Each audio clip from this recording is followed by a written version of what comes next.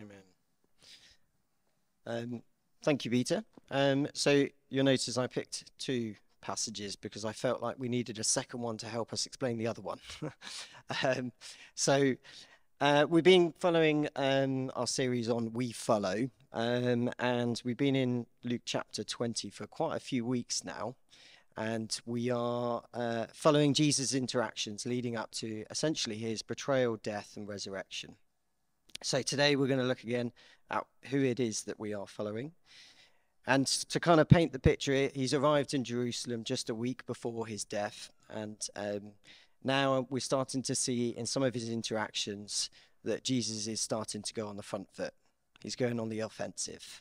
And essentially what we're going to be looking at in this passage and in this little kind of teaching, preaching part is how Jesus is being the fulfillment of the Davidic covenant. Do you want to have a go at saying that for me? Yeah, very good. And that he is the son of David, he is the son of God, and he is king forever. So within this very short passage, there is a lot of stuff to try and unpack, and I'm going to try my best. But it was difficult to kind of focus on one or two things. There is going to be a lot of Bible verses. There's going to be a lot of Bible coming your way, so just get yourself prepared for that. And what's really interesting, this is one of the very few interactions of Jesus that is recorded in 3 of the 4 Gospels. So 3 of the 4 Gospels record this pretty much exact interaction with the Pharisees. So it says something that there is some real meaning behind this very short bit of passage. That all three of the Gospels felt that it was needed and needed to be in there. And I almost felt like I had a prophetic message when I read Mark's version, because it said there was a large crowd listening to him with delight. And I thought, oh, that would be nice. But we'll see.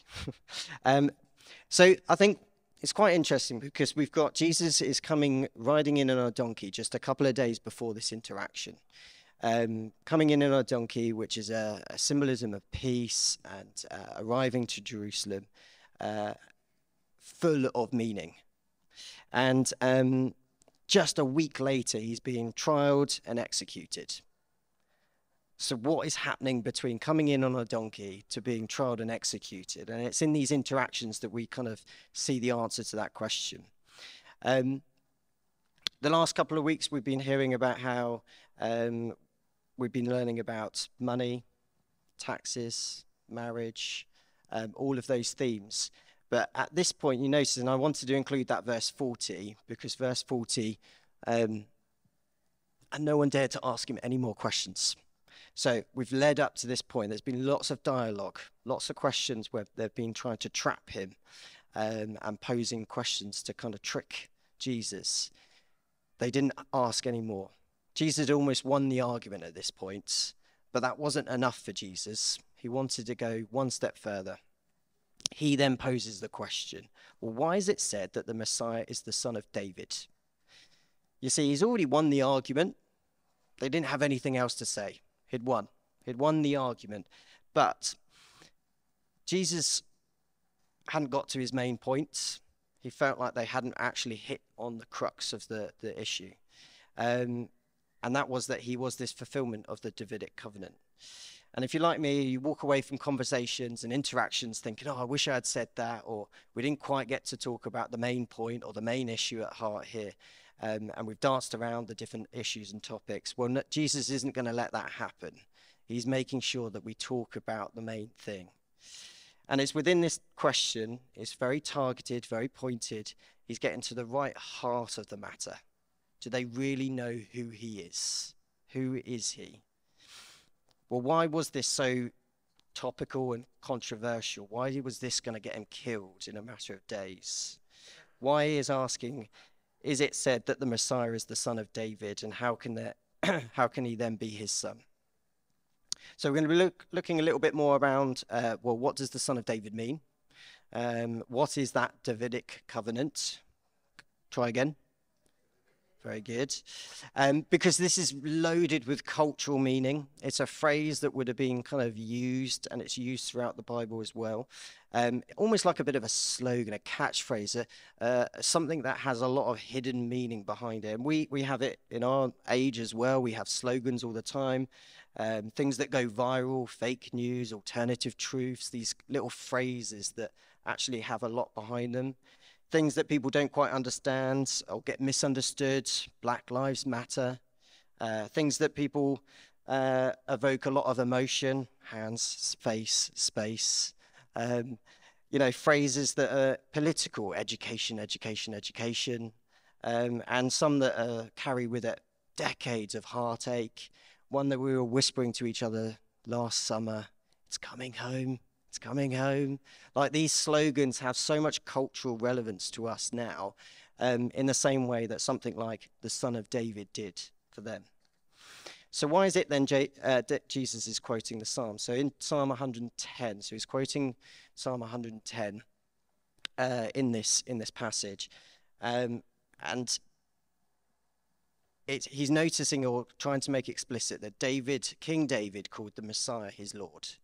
And this means that the Messiah is not only the son of David, which was a popular kind of messianic title. We're going to kind of talk about that a bit later as well. But he is also the Lord of David. This is the kind of crux of the passage. So a Messiah, the Messiah, a Messiah, slightly different things. So when we have a king of Israel, they were anointed. They were an anointed one of God. So the people of Israel went from being overseen by judges to being ruled by kings. And that started with Saul. And this is where the prophet was to anoint, and it comes from that word Mishiach. Give it a go. Mishiach. So to anoint, that word means to anoint. And the Greek word later on when it was translated was then translated to Christos.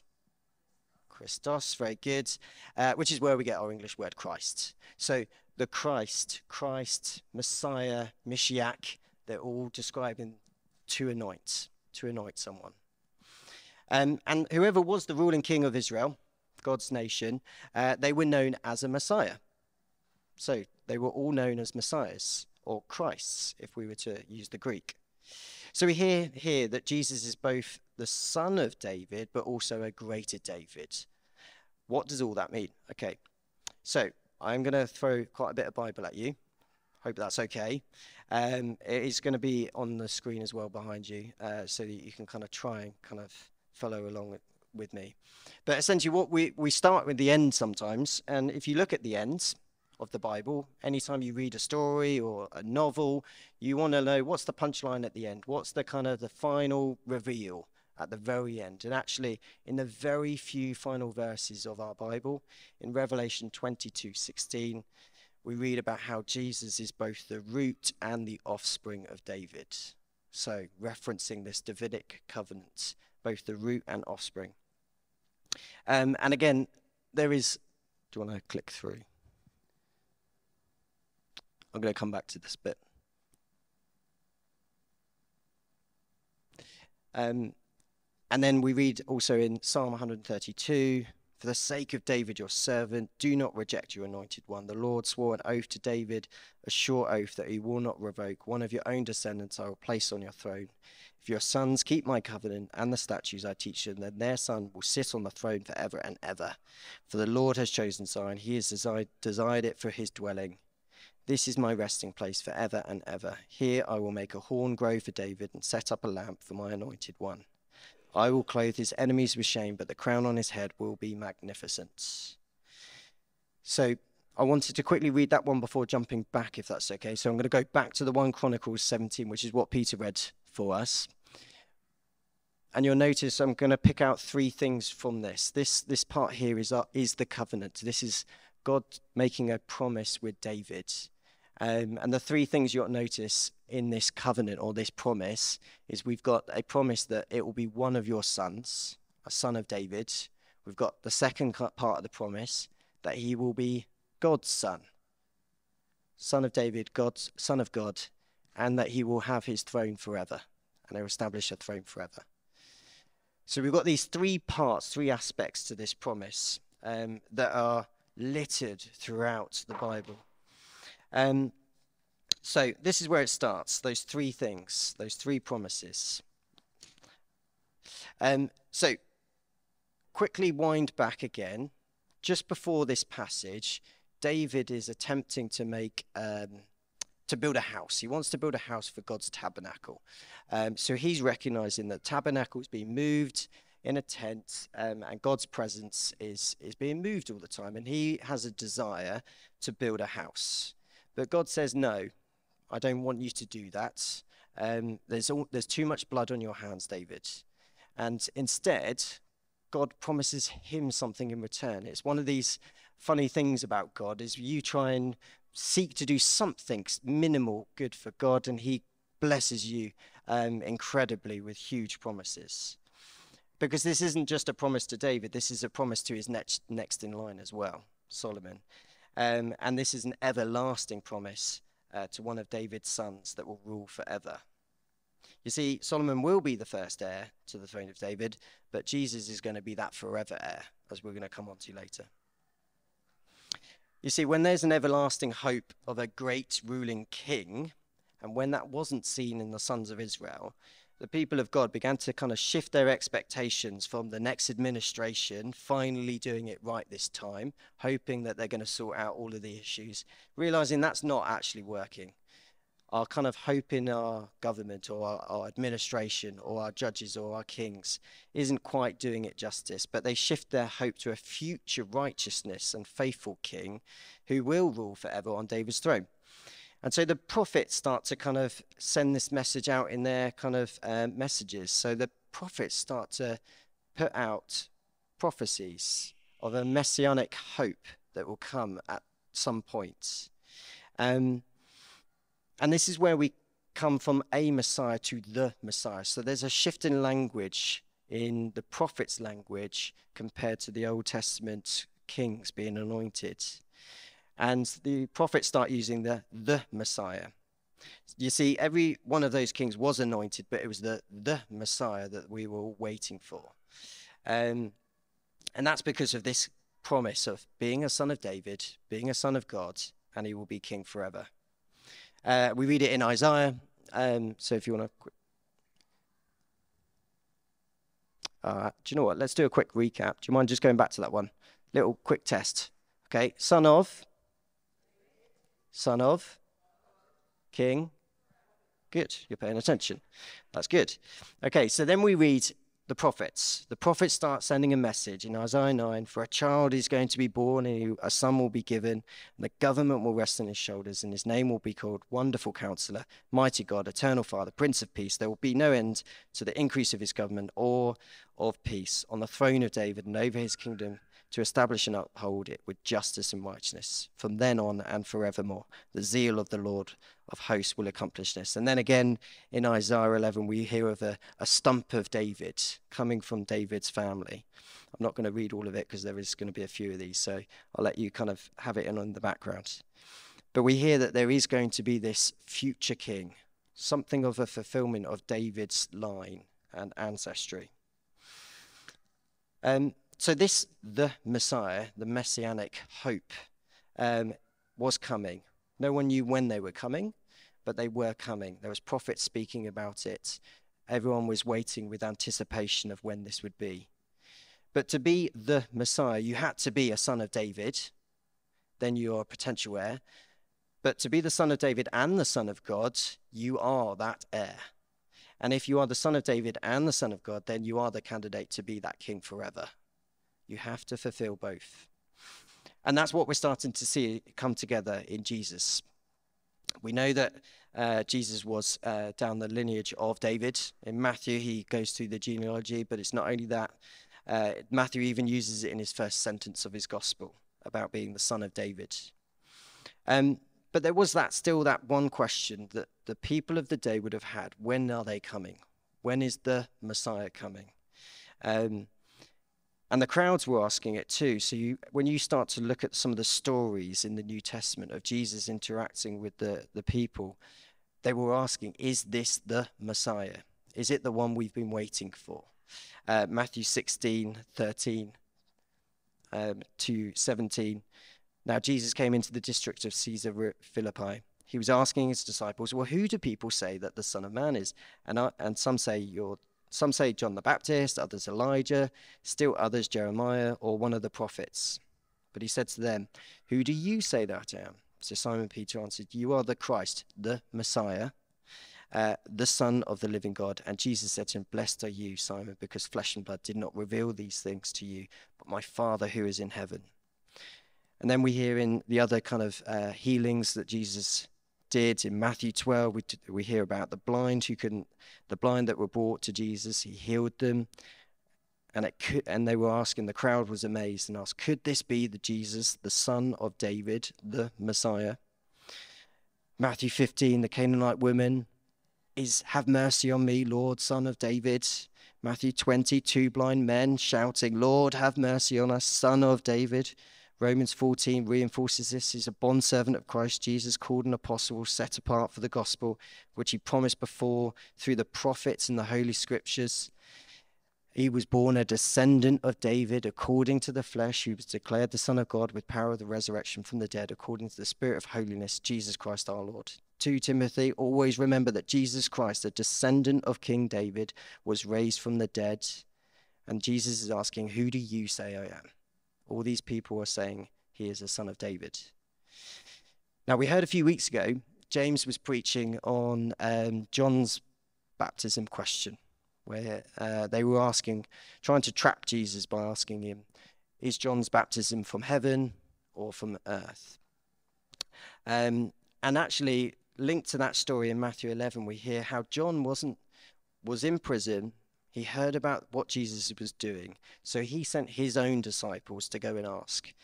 And it says in chapter 11, are you the one who is to come, or should we expect someone else? They're waiting for this Messiah. With bated breath, the whole of the people of God are waiting. Jesus said and replied back, go back and report to John what you hear and what you see. The blind receive sight, the lame walk, those who have leprosy are cleansed, the deaf hear, the dead are raised, and the good news is proclaimed to the poor. I kind of think that's a yes,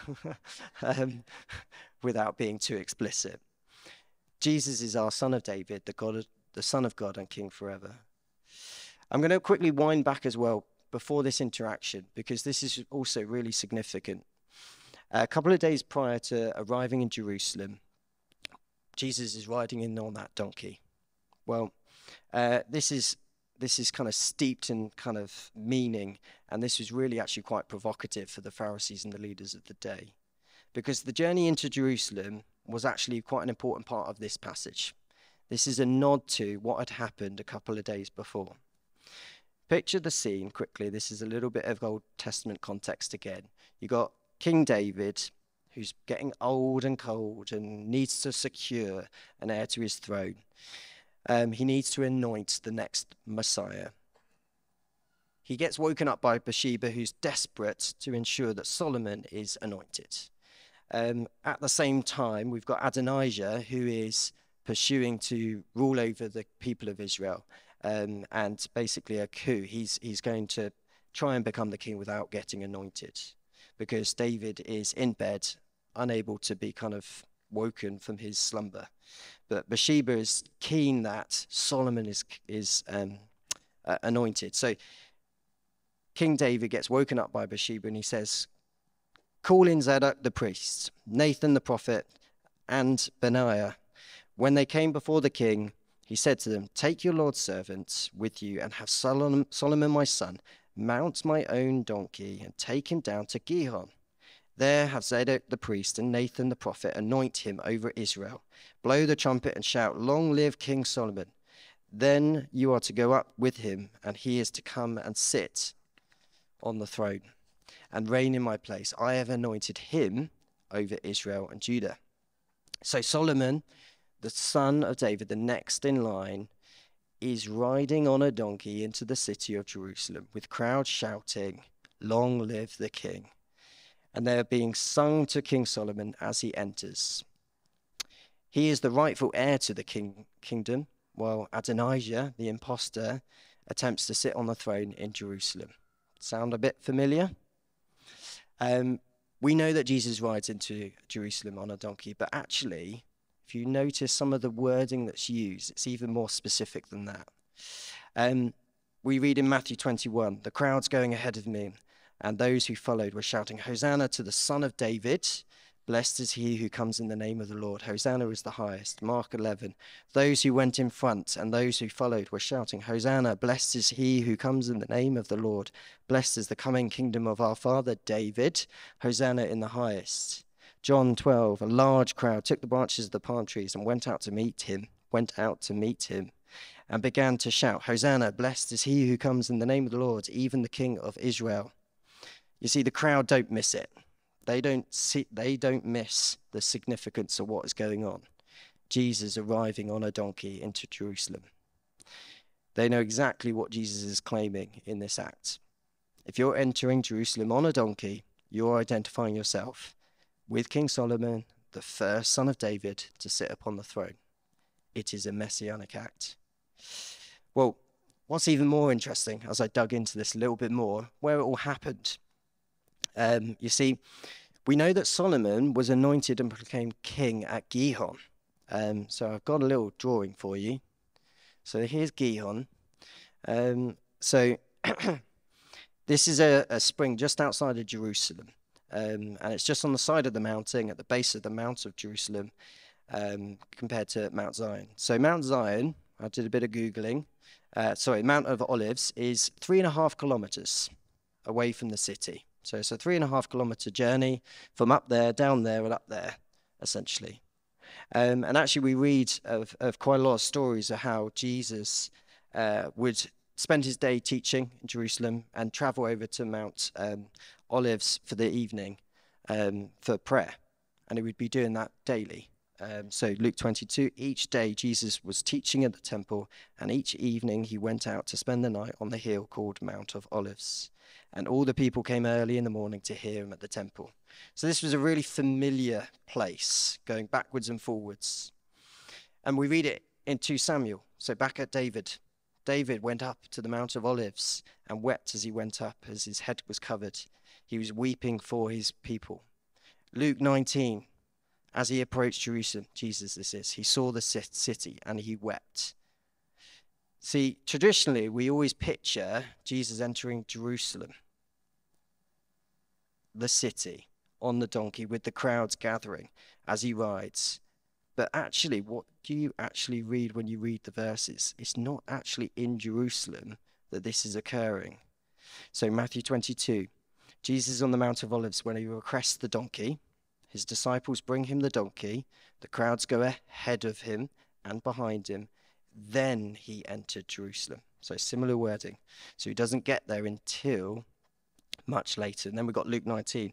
As he was drawing near, already on the way to the Mount of Olives, the whole multitude of disciples began to rejoice and praise God with a loud voice for all the mighty works that they had seen. Blessed is the King who comes in the name of the Lord, peace in heaven and earth. This is before he got to Jerusalem. Large crowd was in Jerusalem for Passover. They went out to meet him on the road. Where's just before Jerusalem? Oh, it's Gihon. The exact same place in which Solomon was anointed and proclaimed king and rightful heir for the David's throne. We don't know for certain, I'm speculating a little bit, but I can imagine that it would have been about Gihon that the crowds would have been shouting, this is our son of David. This is the person who is going to fulfill the Davidic covenant. But what kind of king do we have? Now, we've got this king who's coming into Jerusalem on a donkey, steeped in symbolism of peacefulness. And it is this prophetic promise that he is fulfilling in that. See, they've been waiting for generations for this Messiah with bated breath. And we read in Zechariah where he called upon the people to keep their eyes open for this Messiah. And in Zechariah 9 we read, rejoice greatly. This is the type of king that is coming. Rejoice greatly, O daughter of Zion. Shout in triumph, O daughter of Jerusalem. Behold, your king is coming to you. And who is he? He is just, and he is endowed with salvation.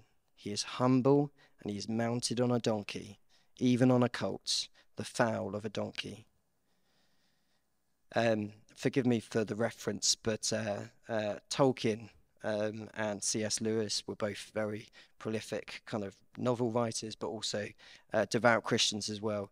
And I can't help but notice when you watch or read The Return of the King in Lord of the Rings, you see just the picture of the coming king. See, Aragorn is the Christ-like figure in this epic story. And in The Return of the King, he's almost like the Aslan in the C.S. Lewis's novels. And I'm just going to read you a little short passage from The Lord of the Rings, because actually this is so relevant to this passage too. You see, Isildur, bit of background of Lord of the Rings.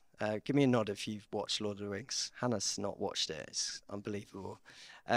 So you got Isildur, who is king of Gondor, and he allowed himself to be succumbed to this ring, and this was kind of this archetype to the fall of sin.